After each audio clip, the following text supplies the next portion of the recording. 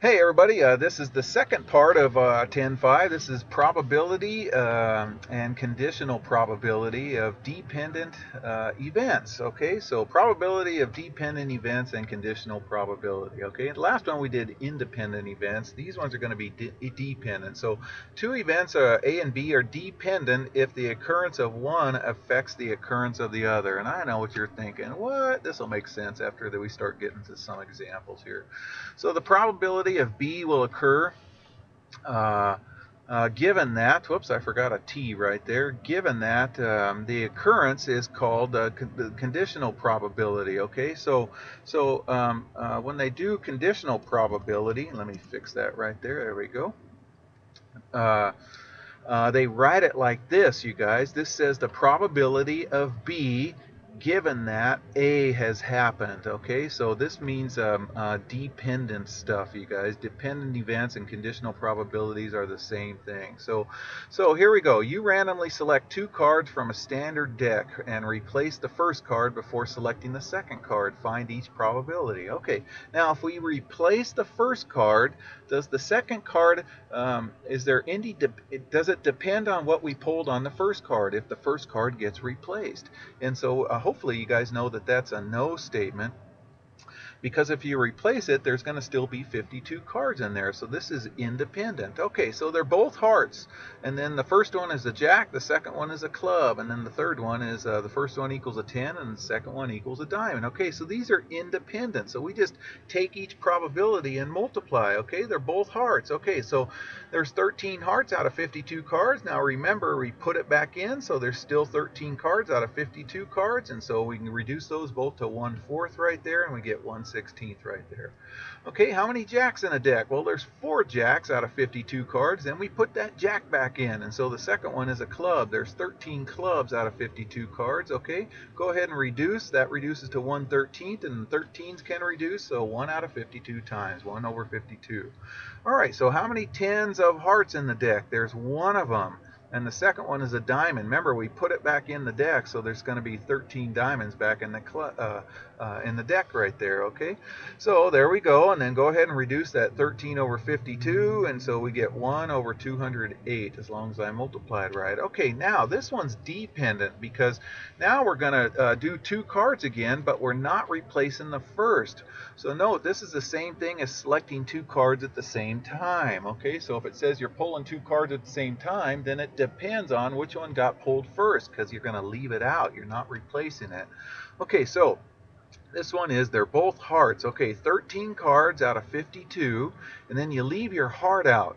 Okay, does that make sense? You leave it out. Okay, so there's going to be 12 hearts left out of 51 cards left. Okay, so the book here is going to say this formula right here: the probability of A times the probability of B given that A happened right here. Okay, all right, so since B is dependent on what A is, because you are not replacing, you're leaving it out. So that's what this is right here. All right, now if that confuses you, this is how I do it, you guys. Here's the probability of the first one, 13 out of 52. There's 13 hearts. Now we leave the heart out, and so there's only 12 hearts left and only 51 cards left. And then reduce that when you can. You can reduce that to 1/4, and then the 4s can cancel, so you get 1/17. Okay, let's do number 2 over here. Okay, the first one is a jack, so you leave the jack out. So the second one, there's still 4 10s in there, but there's only 51 cards left.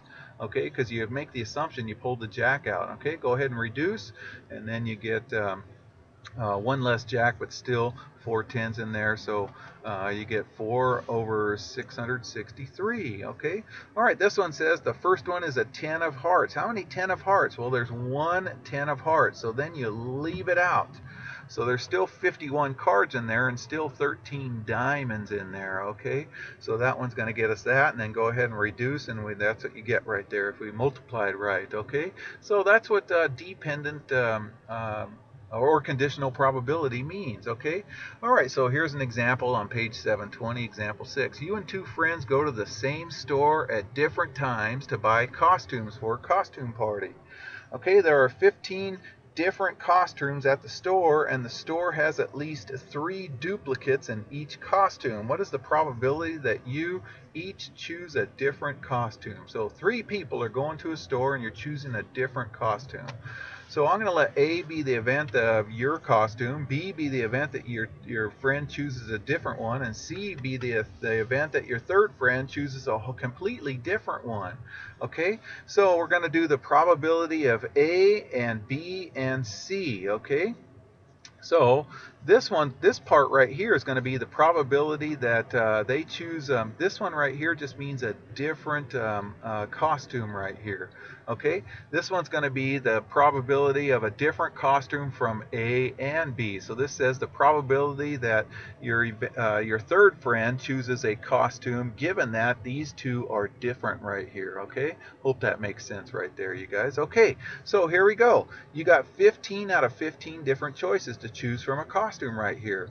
All right, now there's still 15 different costumes in here because of this little blooper right here. It says the store has at least 3 duplicates. So whatever costume you choose, there's still going to be that same costume that the next one's going to choose, but they have 14 because you chose one, sorry. 14 out of 15, and this one's going to be one less than that. It's going to be 13, but there's still 15 different costumes to choose from right there. Okay, so they decrease on the numerators, but they stay the same on the denominators because there's still 15 different costumes in there. Okay, so then let's go ahead and reduce those, cancel right there, and so we have 14 times 13 over 15 times 15, and there we get that probability right there. Okay, makes sense? All right, so this is another example on the same page. So using observations made of drivers arriving at a certain high school, a study reports that 69% of adults wear seat belts while driving.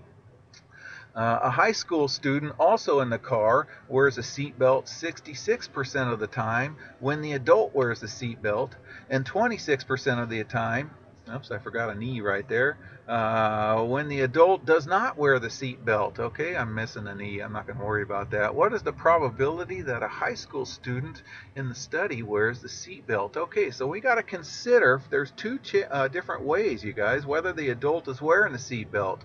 Then it changes the percentage when when the adult wears the seatbelt is 69%. That means 31% of the time the adult's not wearing the seatbelt. So 31% of the time, then that means 26% of the time the kids are not wearing the seatbelt. Okay, so here's what's called a probability tree, where the probabilities are given along the branches right here. So this just says seatbelt right here. So here's the adult.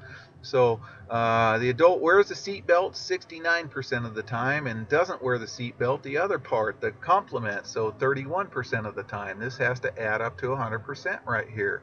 Okay, now, when the adult wears the seatbelt, the students wear the seatbelt 66% of the time. That means they don't wear the seatbelt the rest of that, 100% of the time. Okay, and then over here, when the adult doesn't wear the seatbelt, then it goes down. 26% of the kids wear the seatbelt and 74% don't wear the seatbelt. So to find these probabilities over here, I'm going to just take that away right there. To get these probabilities, we just multiply the branches. This one times this one will tell us the probability that a student wears a seatbelt given this scenario right here. Okay, so if I multiply 69% times 34%, that'll tell me the event that the student doesn't wear a seatbelt in that scenario. And then I got this number from multiplying 0.31 times 0.26. That gave us this one right here. And then 0.31 times 0.74 gives us this one right here. These numbers always add up to 1 or really close to 1. And the reason why this isn't exactly 1 right there is just called round off error. So somewhere it's not exactly 69% or 31%, and it's not exactly, the 34% and the 66%. So these are rounding off. So what happens is this is called round off error, but this should be really, really close to 1 right here. All right, so the question is asking you guys, what are the probabilities when the student wears the seat belt? Okay, so we get the student wearing the seat belt right in this branch right here and this branch right here. So here's 45.54%, and this is 80% 8.06%, and they said probability, so that's a decimal answer right here. So we add those together right here because this is where they're going to wear the seat belts in these two scenarios right here. So 0.536 is the probability that a student wears a seat belt. All right, and then real quick, let n be a randomly selected integer from 1 to 40. Find the indicated probabilities. Okay, these are conditional probabilities. Okay, this says find the probability that n is prime given that it's even. Okay, so the condition is that it's even. So of these numbers 1 to 40, how many even numbers are there? There's 20 even numbers right there, and the only even number that's out of the even numbers is the number 2. 2 is the only even number, so there's only one number out of the 20 even numbers, so the probability is 1/20th. Okay, so it's a conditional probability. So we're dealing with the numbers 1 to 40. Okay, so here we're dealing with the numbers 1 to 40. What's the probability that the number is 15 given that's a multiple of 3? So how many multiples of 3 are in 40? Well, 3 is 1, 6 is 1, 9, 12, 15, all the way up to 39. There's 13 multiples of 3. And 15 is only one number, so it's 1 out of the 13 times.